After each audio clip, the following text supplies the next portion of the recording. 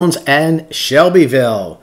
Welcome to the service today. If you're joining us online, we are being hosted by Living Stones in Shelbyville with Pastor Eddie Reed and Pastor Kim, and we want to just say thank you. They're one of our One New Man Embassy churches in Shelbyville, which is just outside of Nashville. And if you're looking for a good church, you're looking for a fellowship that is rooted and grounded in truth, speaks the anointing, and has Hebrew roots, teaching, and is connected to giving to Israel, you have found yourself a home in Living Stones Church. So anyway, I want to welcome all of you here.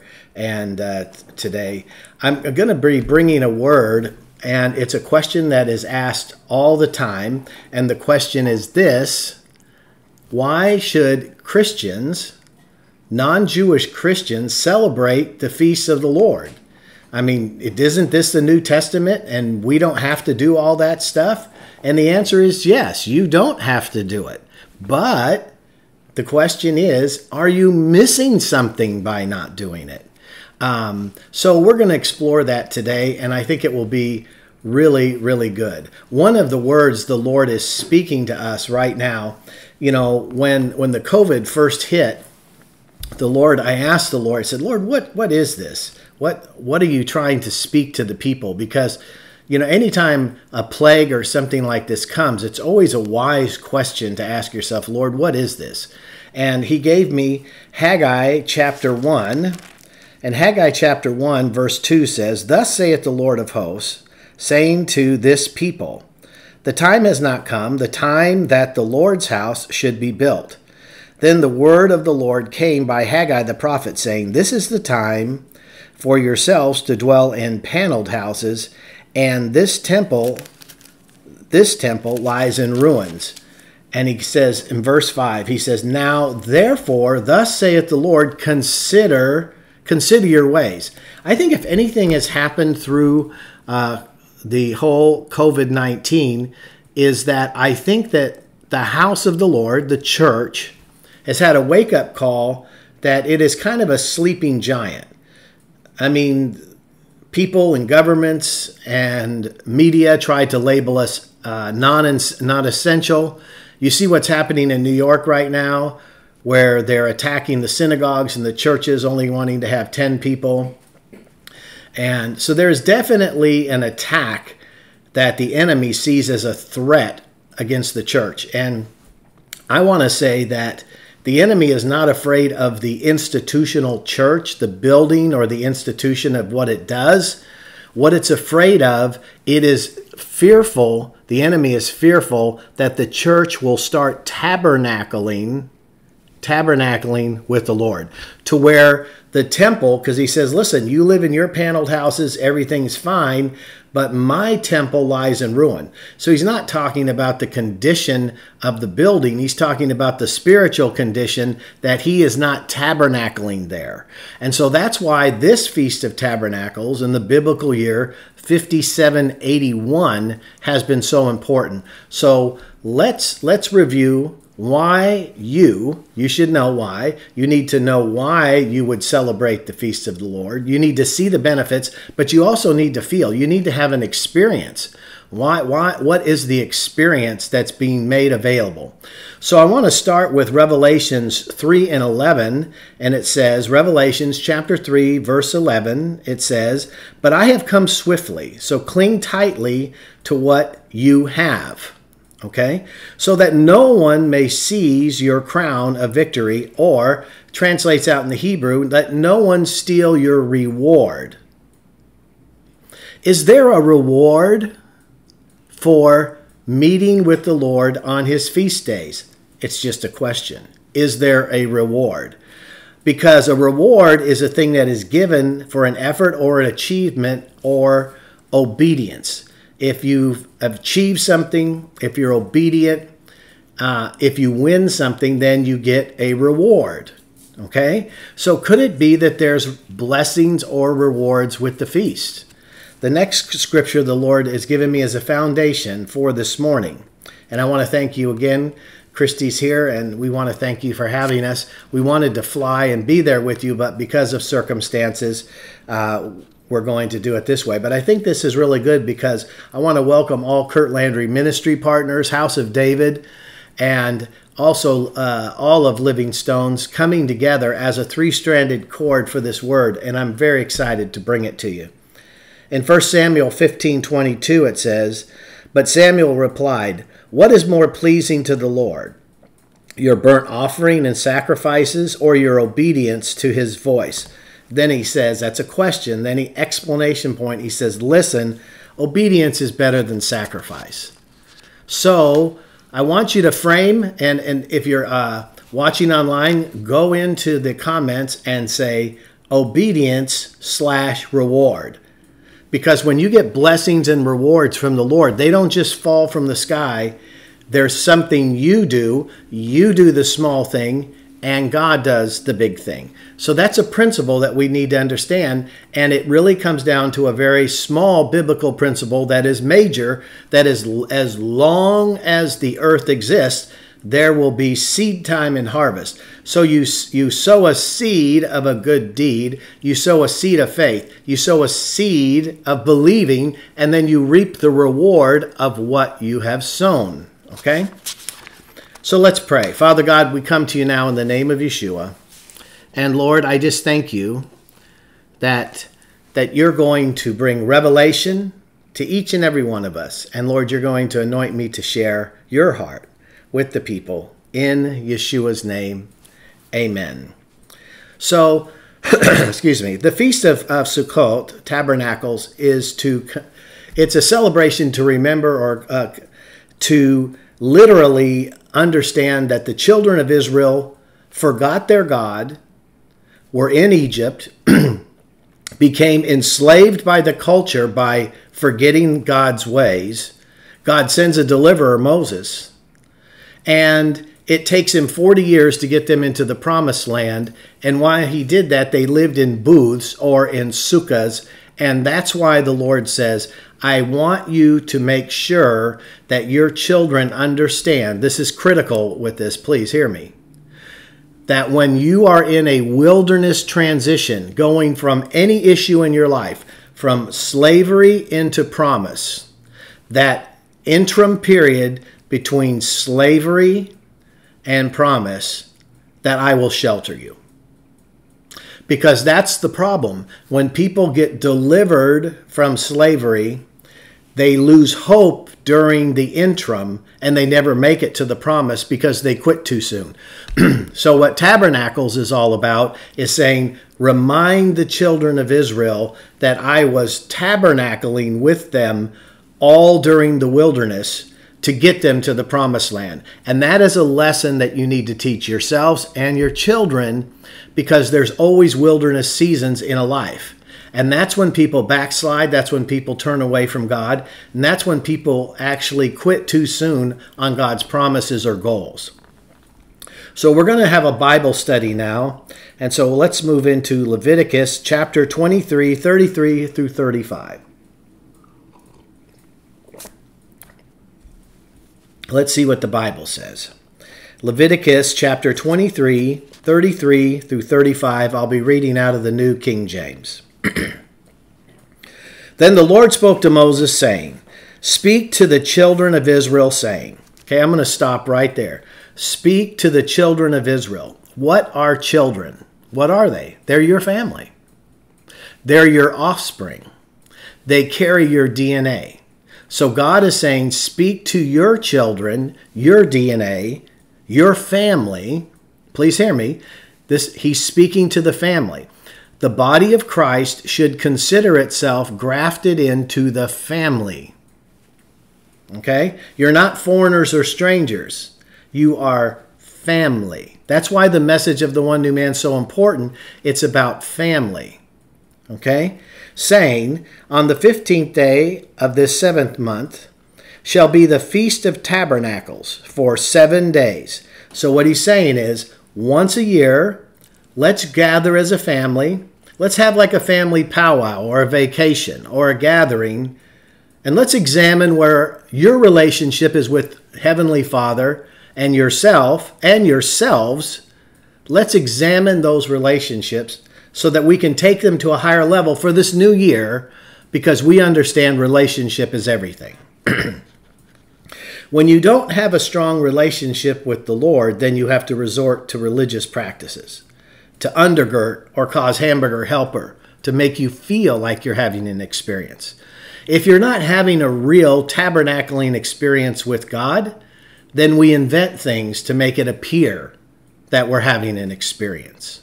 Okay? That's what religion does. On verse 35, on the first day there shall be a holy convocation. You shall do no customary work on it. Leviticus 23 and 36.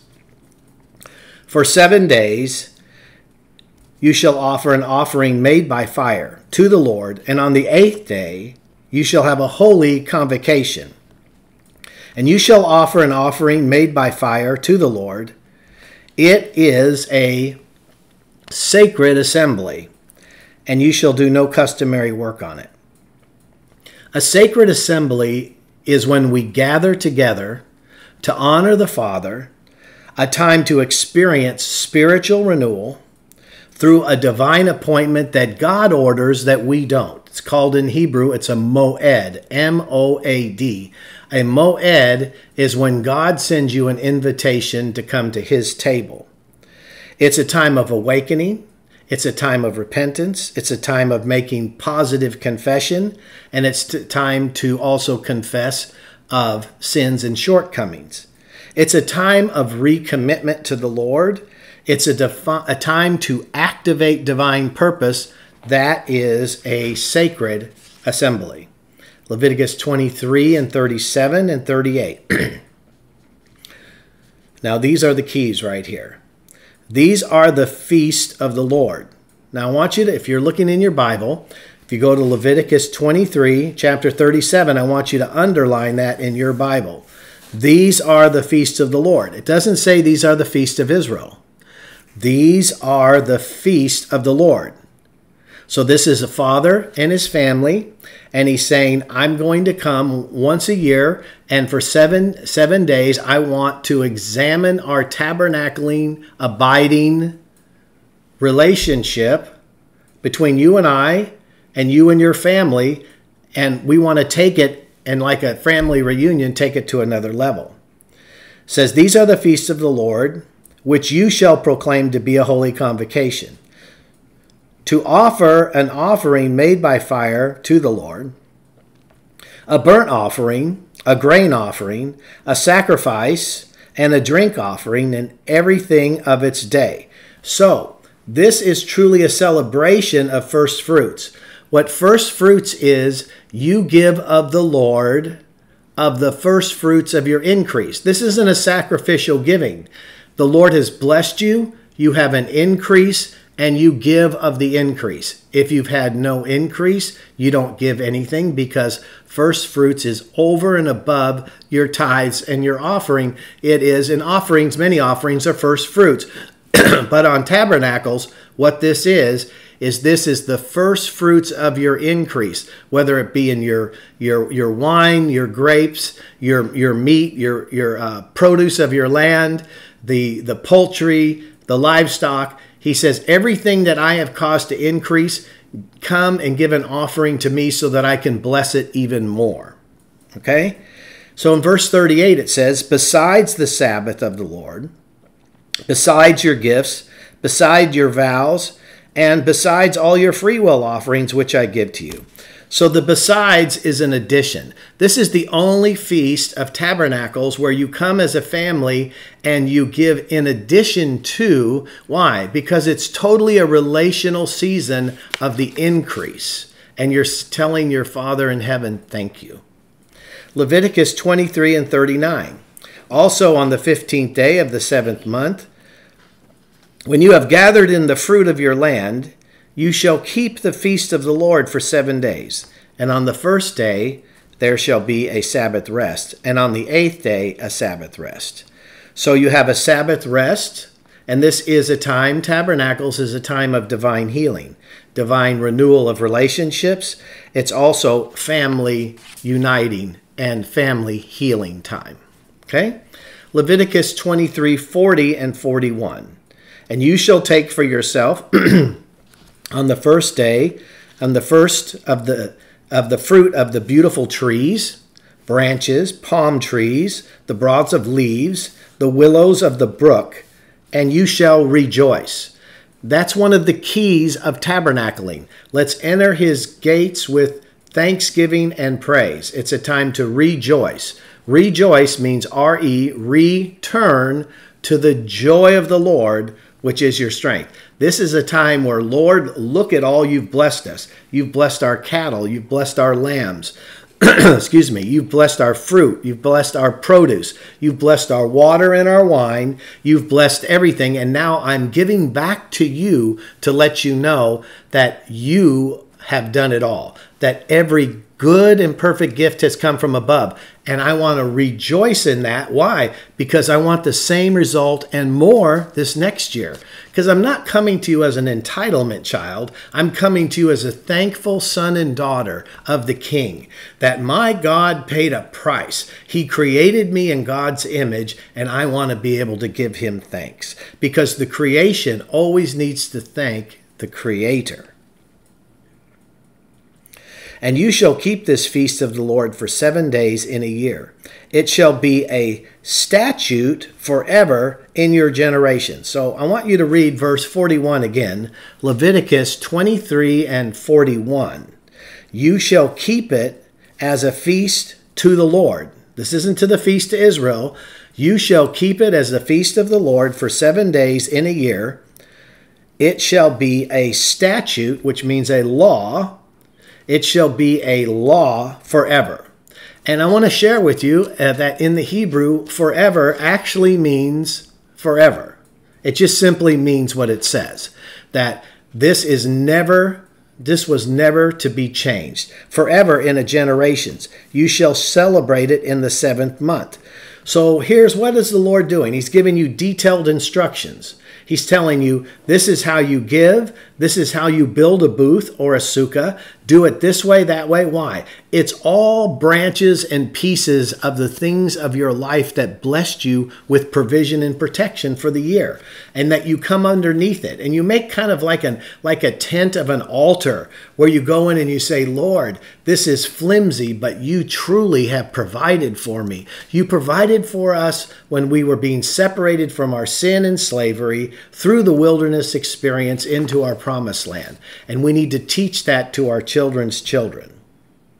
So in Leviticus 23 and 42, the feasts keep family as family and nations as nations, because this is called culture and traditions. Culture and traditions is what keeps us on track with our family identity and our national identity. Verse 42. And you shall dwell in booths for 7 days. All who are native Israelites, shall dwell in booths, that your generation may know that I made the children of Israel dwell in booths when I brought them out of the land of Egypt. I am the Lord, your God. So Moses declared to the children of Israel the feast of the Lord. So this is where we get Emmanuel. Emmanuel, God is with us, tabernacling, abiding, dwelling with us. It's key that we remember and stay connected with our true identity, with the true God. Where fear, doubt, and confusion comes, it's when outside sources bring mixture and try to steal our identity. And when the identity is stolen, the inheritance is not accessible. So now I'm going to switch gears with you. That's the foundation out of the Old Testament in the book of Leviticus in regards that we understand this is a feast to rejoice. It's a first fruits feast. It's a relationship feast where Father from heaven comes to his children on earth and say, let's be thankful for 7 days of what I provided for all this last year during your harvest. Also, let's remember where you came from, that when you were in your toughest time between slavery and promise, that I took care of you and I kept you in booths. But let's also remember that I didn't remove the Dead Sea, I parted the Dead Sea, just like I parted the Jordan when I brought you into the land of promise. That I am your provider, I am your provision, that you can love me and trust me, and it doesn't make any difference circumstantially whether you're in a time of slavery, wilderness, or promise. I am the same God yesterday, today, and forever. I am the Alpha and the Omega. I am the beginning and the end.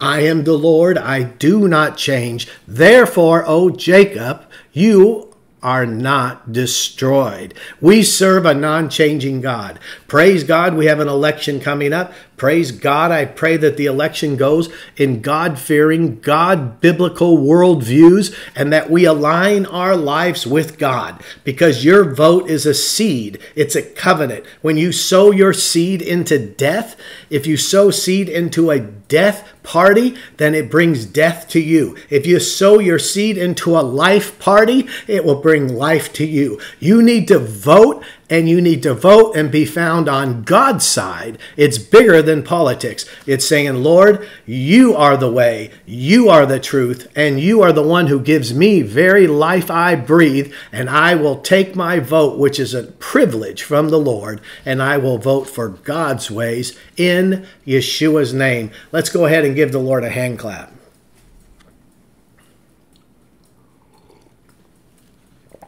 So let's switch gears for a minute. And let's start to unpack, okay, that was one scripture, Old Testament.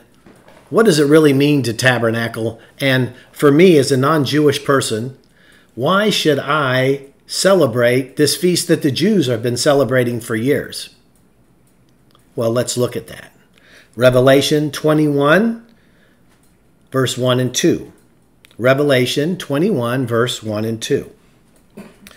Now I saw a new heaven and a new earth, for the first heaven and the first earth had passed away. Also, there was no more sea. Then I, John, saw the holy city, the new Jerusalem, coming down out of heaven from God. To do what? Prepared as a bride adorns from her husband. All the feasts of the Lord, all of them, Passover, Pentecost, Rosh Hashanah, Yom Kippur, Sukkot, Tabernacles, all the feasts of the Lord, all of them are previews of coming attractions. They're all preparatory for this event that we just read about. This is preparing us to rule and reign in the millennial reign with Yeshua in the New Jerusalem. Technically, the New Jerusalem coming down on earth is tabernacling with the earth to restore it once again. It is the ultimate feast of tabernacle. But what does the Lord do before this time? He prepares you and I to be the bride, and he wants us to be those wise virgins that keep our lamps filled and our wicks trimmed. So now I want to talk to you about a divine appointment. A divine appointment is when God calls an event and it's not man-made. Revelation 21 and 3. I heard a loud voice from heaven saying, Behold, the tabernacle of God is with man, and he will dwell with them, and they shall be his people, and God himself will be with them, and God himself is with them and be their God. So the key here in verse 3 is they shall be his people. His people, his sons, his daughters, his kings, his priests, according to the order of Melchizedek. You're not slaves and servants. You are his people. You are sons and daughters. You're not slaves. You are sons because the sons know what God is doing, and daughters know what God is doing. So the key to tabernacling and celebrating the Feast of Tabernacles, one of the things to consider is it enhances the experience to feel like you belong in God's family, and God's family belongs in you. Revelation 21, 4 and 5. And God will wipe away every tear from their eyes. There shall be no more death, no more sorrow, no more crying. There shall be no more pain. For the former things have passed away. And then he who sat on the throne said, Behold, I will make all things new. And he said to me, Write, for these words are true and faithful. So understanding that the time of tabernacles is a time to fellowship in the abiding presence of God, to receive truth, and to know that he's faithful. So what is one of the most faithful things you can do for anybody? And that is to honor them with your presence, that you show up. Because sowing isn't just money. Sowing is also time, task, and activity. But when the Lord calls you and you actually show up, now I'm going to say this again, you as a New Testament believer do not, and Jewish people, you do not have to celebrate or show up for the Feast of Tabernacles. You don't have to. But I can tell you this, if you don't, if there's any reward in it, and there is, you will not be receiving it because you chose to take your time, your breath, and your life and sow it into something else. That's why I preached a message years ago, a prophetic message, and it was, and your feet tell the truth. Because people can say they love you. People can say that they're faithful. People can say they love church. But if they only show up once a month, they don't love the church. Those that are there every time the door opens love the church. And the reason you know they love the church is because they're putting the priority of their time into showing up in the tabernacle, because every house of God should be a tabernacling place for the Lord. That's where we get the word temple. Revelation 21, 6 and 7. And he said to me, It is done. I am the Alpha and the Omega. I am the beginning and I am the end. And I will give the fountain of living water, like freely to him who thirsts. He who overcomes shall inherit all things, and I will be his God. And listen to this, here's the key, verse 7, and he shall be my son. So here's the Lord talking about a tabernacling experience, and he says the reward of tabernacling, he says, I am the beginning and the end, but I want to tabernacle with you. And he says it brings sonship, a revelation of sonship. Revelation 21 and 8. These are the ones that will not tabernacle with the Lord, okay? But the cowardly, the unbelieving, the abominable, the murderers, the sexually immoral, sorcerers, idolaters, and all liars shall have their part in the lake which is burning with fire, and brimstone, which is the second death. And see, no one wants to preach that, but could it be that there is so much of all of the above in the modern day church culture? Could it be that for, let's say, 1700 years, since Constantine, during the Roman period, outlawed celebrating the Feast of Tabernacles, that could it be that that religious spirit knew that if it wanted to capture a people, it captured its culture, captured its calendar, captured its rewards, captured its identity, captured its purpose, captured its destiny, to steal its inheritance, to leave a legacy in the lake of fire? Is there any real conviction anymore? Do we just say, okay, you're forgiven, let's restore you, without any true godly sorrow and repentance? Because all these things, how can we as a nation call ourselves the church when it says, but the cowardly, unbelieving, abominable murderers will vote for candidates who kill babies, and not only kill the babies, but kill them at birth, and sell their body parts, If they're not people, then why is there a multi hundreds of millions of dollar industry selling body parts from babies if they're not people? This is an abomination to the Lord. And if we outlaw it and we reverse Roe versus Wade, which we will do in Yeshua's name by faith, it will still happen. But the key is, as a nation, in our constitutional covenant with God, in our prayers and declarations, we do not need taxpayer money and our government endorsing the death of babies. Because then we worship Moloch. Then we become the witchcraft. Then we become the occult. And we must not vote, and we must vote this down. And we must get Supreme Court justices in that will cancel this sin, because this sin has brought all the disaster. I don't understand why everyone is so caught up and worried about climate change and this change and that. Could it be that the hellfire and the winds and the eruptions and the earthquake and all the awful things that are happening are a wage of sin? Could it be that as a nation that we have provoked a God of great long suffering? But could it be, even since COVID has started with Haggai chapter 1, could it be that we have not considered our ways? We have not changed our ways? It's a question that we need to ask. And it's a question we need to answer during the time of tabernacles. Because we come into the fall feast. We have an awakening blast at the Feast of Trumpets.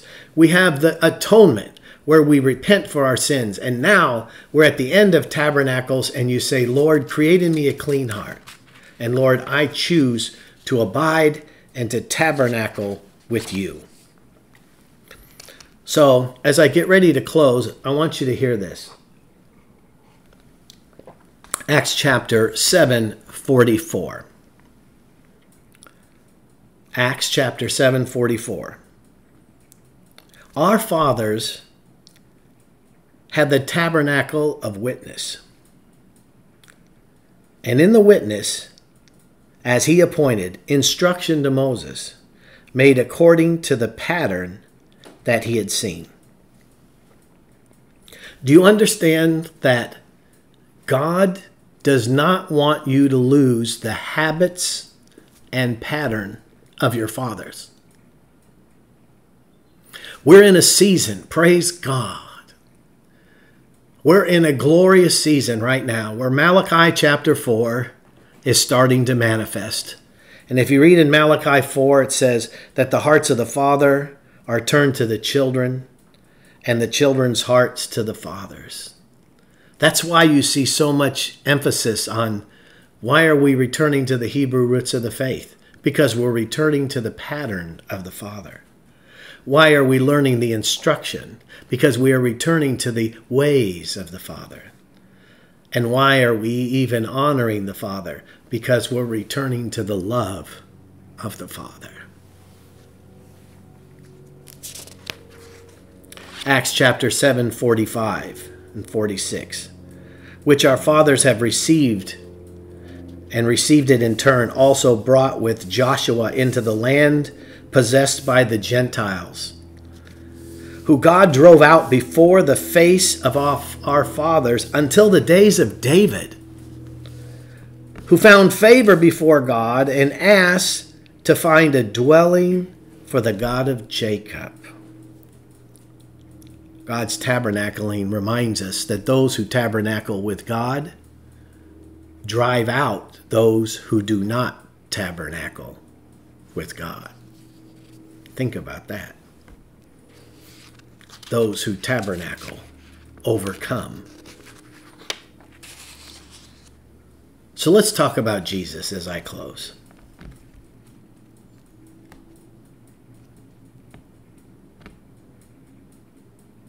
It's interesting that when Jesus was in Jerusalem at Tabernacles, that's when he said, if you'll come to me, you'll thirst no more. He was saying he was the living water. He was the water from the pool of Siloam that was brought up to the temple. He's the bread of life. He's the living water. But what else is he? John 8:31. I took this verse to read to you out of the Faithful Version Bible. And the Word. I love the Word. This Bible right here, I never put anything on top of it because of this scripture. And the Word became flesh. It's not being religious. It's just a habit and a pattern that I have. This is my Jesus. Yeah, I can take it on my phone and my pad. I have all the tools. But I always take this. It makes a statement. I'm unashamed of the gospel. I know that if it wasn't for tabernacling with the Lord, I would be nothing. I'm blessed to be alive. And the Lord has blessed me with a beautiful experience with the Lord, a beautiful family, and a beautiful ministry, includes you. And I'm proud of this Word that became flesh. Now for me, I don't divide it in old and new. To me, it was Jesus in the beginning and it's Jesus in the end. But listen to this scripture. Fresh this morning. And the Word became flesh. And did what? Tabernacled amongst us. Why do you think Satan, through Constantine, so hates the feast? He doesn't want you to know that Jesus is the Word.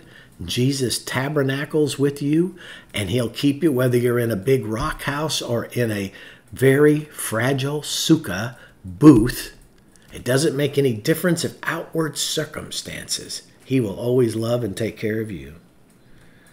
He tabernacled amongst us, and we observed and beheld his glory. The glory of the only begotten with the Father, full of grace and truth. A lot of you don't know this, but Jesus was born on tabernacles. If you think about it, I want you to think about it from a Jewish filter. Do you think the God of Abraham, Isaac, and Jacob, who had all the kosher instruction to Moses, would take the Messiah and actually put him into an animal's trough? I don't think so. I think that the God of kosher, wouldn't it make much more sense that Jesus was born on the Feast of Tabernacles, so that he really wasn't in a barn but a booth? And doesn't it make perfect sense that the beautiful picture that there was an awakening blast and a repentance, and that when the trumpet sounds, he'll return at the sound of what? The trump. Because he came at the sound of the trump. See, how something begins is how it finishes. Just something to think about.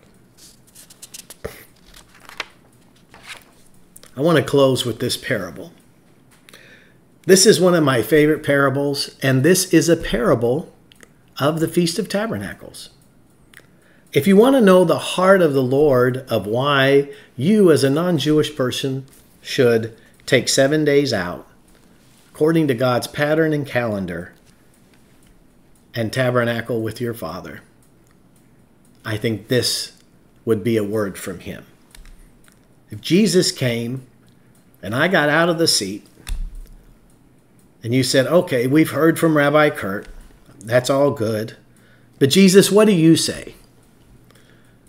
And I think if Jesus sat down right now, I think he would quote himself out of John 15:1 and 3. And he would say, children, now listen to me. I am the true vine. My Father is a vine dresser. Every branch in me that does not bear fruit, he takes it away.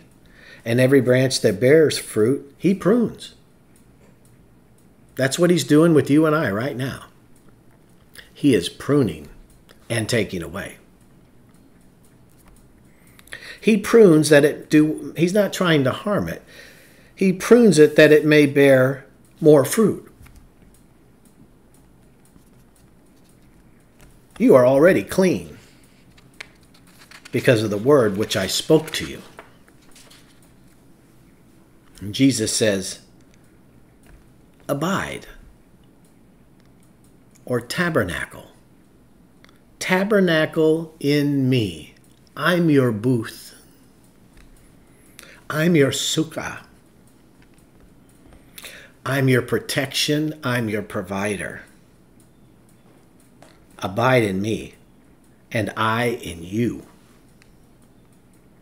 See, this body, this is your booth. You get to use it for a short period of time. It's fragile, and it's here between when you were born in heaven. You come to your wilderness experience of your 70, 80, 90 years of life, if you're fortunate. And then you go into your promise. This is your tabernacle. And when you accept Jesus as the Lord, then he abides in your booth, which is fragile. He goes on to say, as a branch cannot bear fruit of itself unless it abides in the vine, neither can you unless you abide in me. I am the vine, you are the branches. He who abides in me, and I in him, bears much fruit. And without me, you can do nothing. If anyone does not abide in me, he is cast out as the branch and is withered, and they gather them and throw them into the fire, and they are burned. Verse 7. If. There's always an if. Pay attention to the if. I always think of if as IF in faith. In faith, if you abide in me, and my word abides in you, you shall ask what you desire, and it shall be done for you. By this my Father is glorified, that you may bear much fruit, so you will be my disciples. Let's pray.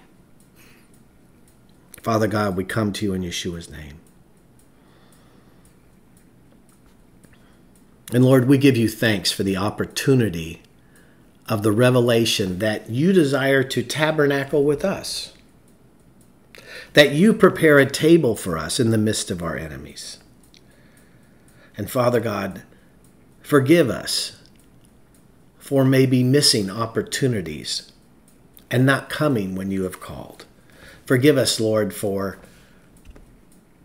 not understanding some of the richness of the heritage and the culture that you have left us. But Lord, your word says, return to me and I will return to you.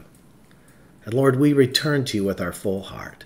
And Lord, if you don't know the Lord right now, just say, Father God, in Yeshua's name, I repent of my sin. I repent of doubt and unbelief. I repent of worshiping my own thoughts and my own evil ways. And Lord, I return to you this day.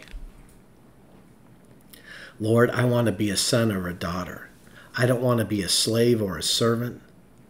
I want to be welcome in your house. Lord, I desire to tabernacle with you and you to tabernacle with me. Thank you, Father, that you are the first fruits of many. Thank you, Father, that we are grafted into these branches. Thank you, Father. Just raise your hands right now. Everywhere, just raise your hands. Just raise your hands. Thank you, Father. Thank you, Father. Thank you, Father. Oh, just thank him right now. Thank him. Just thank him. Thank you, Father. Thank you, Father. Thank you, Father. Now now repent for any complaining of any of the pruning that has taken place. Lord, forgive me for complaining. I really like that branch. I like that. Lord, forgive me for complaining during the pruning. I did not realize, Lord, how much pruning I needed to be done.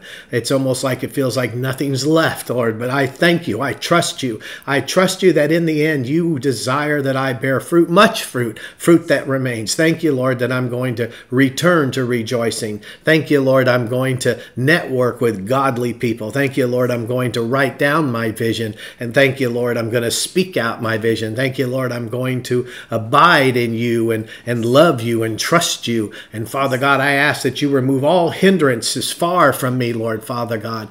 And Lord, I come to you this day. I come to you this day and I ask you, Lord, forgive me for not tabernacling and understanding the tabernacling principle of the opportunity that you have given me. Thank you, Lord. Maybe I've separated you from old and new, but Lord, I decree and declare you are the same yesterday, today, and forever. You're the Alpha and the Omega. In the beginning was the Word, and in the end there is the Word, and it's all you, Father God. We thank you for the blood of Jesus. Just lift your hands up. We thank you for the blood of Jesus. We thank you for the blood of Jesus that has sanctified us. We thank you for the blood of Jesus that consecrated us. We thank you for the blood of Jesus that heals us. We thank you for the blood of Jesus that restores us. We thank you for the blood of Jesus that resets us. We thank you for the blood of Jesus that reclaims us. We thank you for the blood of Jesus that heals us. We bless you, Lord. We thank you, Lord, on this. We come to you at the end of this Feast of Tabernacles, and I know it's one day after, but Lord, we rejoice in you. We decree that let everything that has breath praise the Lord, that you are the Lord Almighty. You are the King of Kings and the Lord of Lords. You are the Lion of the tribe of Judah. You are our Jehovah Shalom, Jehovah Rapha. You are Jehovah Sidkenu. You are the mighty God. Lord, Father God, I thank you that everyone that is within the sound of my voice, stir up with holy fire. Let the holy fire of God fall right now in Shelbyville. Thank the holy fire of God fall in everyone that is watching and being a part of this service. Let the fire of God fall in Living Stones. Thank you, Lord, as they prepare a tabernacle for children that need help and young women that need help. Lord, let that tabernacling of that house and that safe house come forth now with fire. Thank you, Lord, that all the provision is coming. Thank you, all the vision is coming. Thank you, Lord, that all the volunteers and the helpers are coming. Thank you, Lord, for a fresh fire. Thank you, Lord, for taking over in our lives. Thank you, Lord, for tabernacling with us in the fire of the Holy Spirit. Lord, let the Holy Spirit come and the Lord come and lay hands on all and stir up the gifts of the Spirit within them in Yeshua's name, in the mighty, mighty name of Yeshua. Well, God bless you. We love you. Thank you, Pastor Eddie and Pastor Kim, for having us. We're going to say to you now, Shalom, Shalom. God bless you. And I'm going to turn this service over to Pastor Eddie. We love you and we bless you. And Shalom. And we'll see you again soon.